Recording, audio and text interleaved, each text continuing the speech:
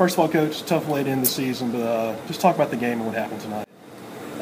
You know, when we came in at half-time, I thought we'd played well, and we're maybe a little bit unlucky not to get something. You know, the second half was back and forward. I thought they had a spell where they got a grip on it.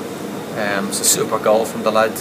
And then we generated a couple of chances. You know, I thought we put Mark in a couple of good situations, and it just wasn't our night tonight. You know, and that's the playoffs. You have to be proud of the way the guys fought to get here, though. Yeah, the way we got here was tremendous, and we thought if we could continue to play the way in which we did in the last couple of weeks, you know, we probably could have lengthened our season a little bit, you know. But like I said, that's the way playoffs go, and credit to Kentucky. It was a great strike from the lad, and you know, that's it now. Yeah, and this was the final game for Andreas and for Jordan. Just talk about what they've meant to the program over the last 4 years. Just said to the boys in the dressing room, you know, I mean, I think in the last couple of years we've been a much improved program.